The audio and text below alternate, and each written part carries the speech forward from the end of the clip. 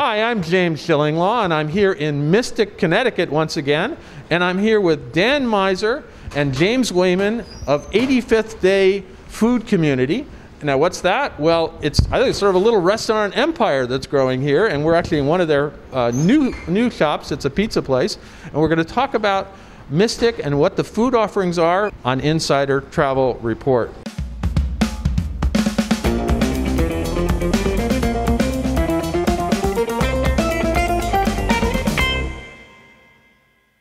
Thank you. We're here in your new pizza place. Now, what's it called? It's called Nana's Bakery and Pizza. So it's a pizza shop, but it's also an organic bakery where we have sourdough, we have pastries, as you can see right behind you there, and a really amazing coffee program as well. Well, organic, that means that sticky bun I saw is not going to make me fat, right? Exactly, okay. definitely. So, okay, well, I'm glad that, and the pizza won't do that either, right? I've been eating it constantly for probably 3 months, and I'm doing all right. Yeah, no, that's all I wanted to hear, because I know we're going to try to have a little bit after. Now, Dan, tell us about all the restaurants that you have. This one, and then you have 3 others, right? Sure, yeah. So the 85th Day Food Community is represented by 4 restaurants. So we have Nana's, where we're at now.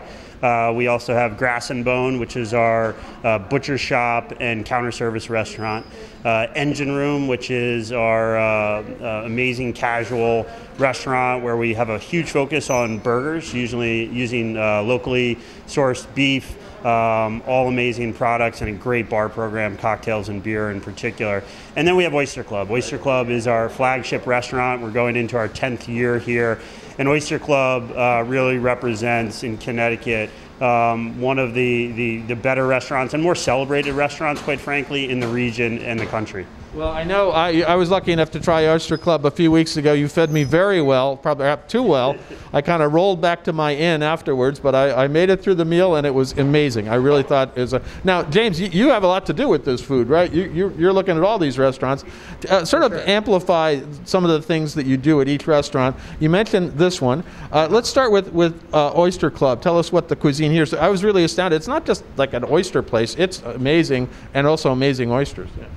Absolutely, and thank you. So when we opened Oyster Club about 10 years ago, the idea was to kind of showcase everything that the region has to offer. Right. Now, oysters are a huge part of that. And then on top of that, we have this incredible fishery of Long Island Sound.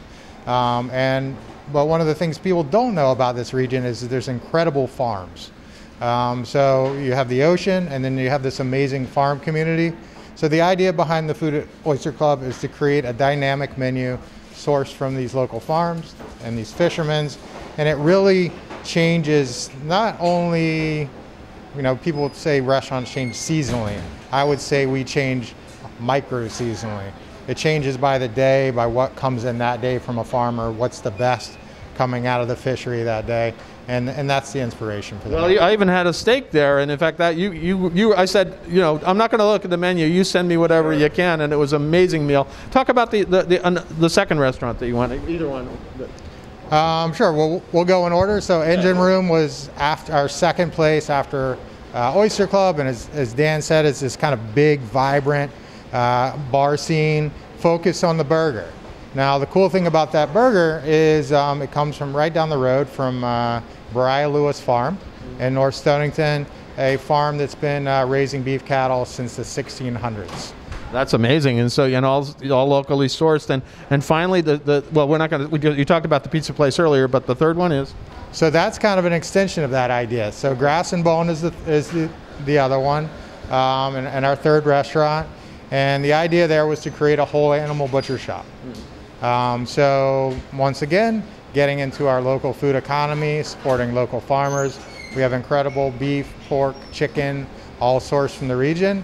And attached to that butcher shop is a small, also casual, at this point pretty much takeout, but we do have some indoor seating, restaurant focusing offerings of rotisserie chicken, sandwiches, some raw meat stuff, which is super interesting. We do a really cool raw beef poke bowl. Oh, that's great. Now, Dan, why Mystic? Why here? Why did you start all these things? For the two of you started these things here. Sure. Well, both James and I spent an extensive amount of time working in Connecticut restaurants. I spent years working in the greater Hartford area at some really fantastic restaurants there, and James was at River Tavern, which was really the first restaurant in Connecticut that highlighted and made a real effort to source farm to table. So when James and I teamed up almost 10 years ago, Mystic for us was a real opportunity because one, it's beautifully situated, like James said, on the coast with access to some of the best seafood in the world, but also some of the oldest and most amazing farms and artisans in the whole region. But there was also a real need. Mystic's always had a lot of restaurants in town because it is a tourist destination, but it's never had restaurants of the caliber that we wanted to open. So for us, there was a real opportunity there as well. No, it sounds like you've made a great home. Now, the first restaurant began when? 2011. So it's really, it's only been about 10 years now, a little less, 9 years, and you seem to be doing great. And now you got this place, and don't confuse this with the famous Mystic Pizza, which I think does exist downtown. I'm sure they're fine. This is a little bit different. It's a little down, but everything is close by, right? Absolutely. And that's really nice for us to have this group, this community of restaurants that are very close. We're all very interactive with each other, and we're all connected with each other. No, it's great. Now, also, so how have you been dealing with the pandemic? Obviously, we're all wearing masks here, and you have your logo mask. I got to get one of those. Obviously, it's been tough. Although you seem to have several outlets that are pretty, takeout, and so that probably sets you up pretty well, right? Yeah, I mean, look, the pandemic has been brutal on the industry as a whole. But here in Mystic, certainly this summer, we saw an incredible outpouring of support. As far as the 4 restaurants go, there's no question that Grass and Bone and Nana's are designed and set up to weather the pandemic a little bit better than Engine Room and Oyster Club because of the heavy focus on to-go takeout, but also on the market side of things. A huge part of our program here at Nana's is the breads. We have an incredible bread program where folks from the community come in, and this is where they stop for their bread every day. And at Grass and Bone, you can go in there, and yes, you can get a rotisserie chicken to take home, but you can also get, beautiful pork chop, local produce, local cheeses, other artisan products. So being able to kind of span the market side as well as the restaurant side has allowed those 2 outlets of Nana's and Grass and Bone to be a little bit better situated given the realities that we're living in now. No, that's great. You sort of the right time, right place. Although I got to tell you, I had a wonderful meal at Oyster Club, even indoors. There was socially distant, and you guys were great. And it just, I still think it was a wonderful experience. Now, so they're all close by. I used to think of Mystic as, Mystic Seaport. That's it. The Mystic Seaport Museum and maybe the aquarium. Sure. And then downtown has a wonderful area of shops and everything else. But it sounds like you guys have really made this a culinary destination too. I mean, it really is, right? Absolutely. And it's something we're super proud of, is kind of creating this food community here.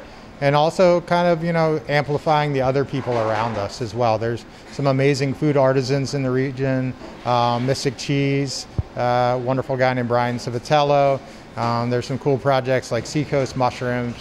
Chris Pacheco is growing organic mushrooms out of shipping containers in Pawcatuck, which is really cool. There's some great breweries in the area.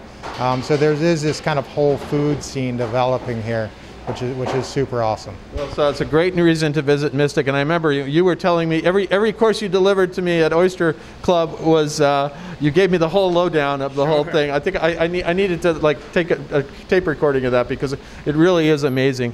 What's your favorite thing else to do in Mystic? I mean, for me, and I would say probably for Dan too, there is an incredible outdoor aspect to this area. We're both big fishermen, so there's a Long Island Sound going out and fishing. Dan's a hunter, so there's great hunting. I'm a huge mushroom forager, so I spend a lot of time in the woods here. So for me, and I don't want to speak for him, but I just love being outside. Great. And Dan, what about you? Yeah, I mean, I would say one of the beautiful things about Mystic is this balance between the ability to have a vibrant business community, but also a real quality of life. You know, this is still small town USA. And because of that, when folks come from all over the world to visit Mystic, it's our hope that they fall in love with that charm, that small town charm.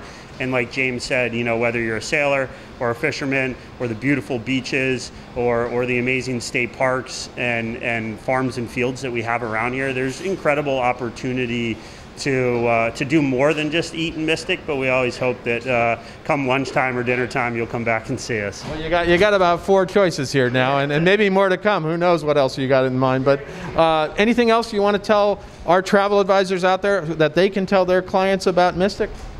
Just come see it for yourself. It's a beautiful place to be. If you flip that camera around, you'd see we have a beautiful, gorgeous view of the water here. So, you know, come check it out. And Dan, yeah, I mean, I would just say that Mystic, in the 10 years that we've been here, we've really seen it grow up. And not only is there a vibrant restaurant community, but there's amazing arts. There's now a wonderful place to stay downtown in the Whalers Inn. So all the components for someone who's looking for a great weekend getaway or a week with their family, places to stay, places to eat, things to do, places to visit, we have that now. And we hope folks will come visit. Well, I want to thank you guys for taking the time to talk to me. I had the dinner with you a month or two ago, and I felt I had to come back, and because it was too dark then to do the video, but I had to come back and give you a little more here because it really is an amazing destination, and we're all looking for domestic destinations now to sell. And Mystic has always been there, but now you got a whole new reason to come to Mystic to try some of the stuff that these guys have put out. Amazing restaurants, amazing for your clients. Again, thank you so much. Thank you so much. Thank you. Appreciate it. I'm James Shillinglaw, reporting from Mystic, Connecticut for Insider Travel Report.